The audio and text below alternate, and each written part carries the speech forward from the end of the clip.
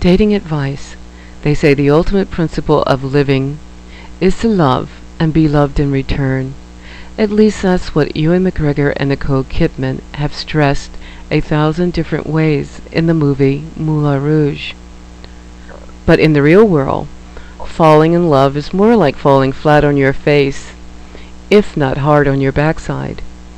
It is no wonder that dating advice is as much in demand as water during drought season. How many times have you seen your friends cry their eyes out or binge through a packet of Oreos in less than 2 minutes? How many Dear Abby columns have been cropping up online as well as in newspapers dishing out dating advice for teenagers, middle-aged men and women alike?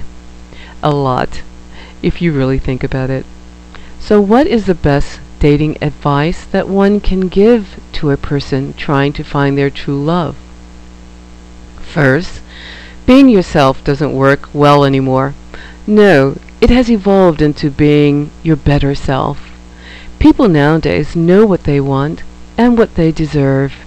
If you want to hit it off with the girl of your dreams, you have to make yourself the object of her fantasy. Artificial as it may seem, that's the harsh reality of the dating scene nowadays.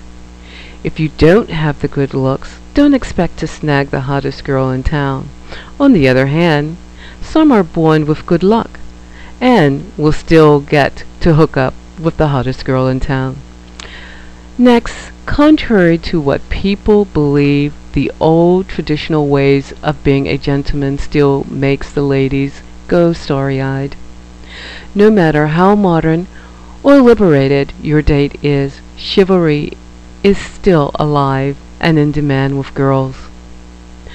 One of the most important pieces of dating advice is to have fun in everything that you do.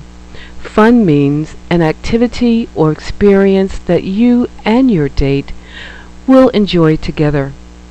It is highly advisable that you laugh a lot when you're together because it creates positive energy around both of you, enhancing both your best qualities and attracting you to one another more and more.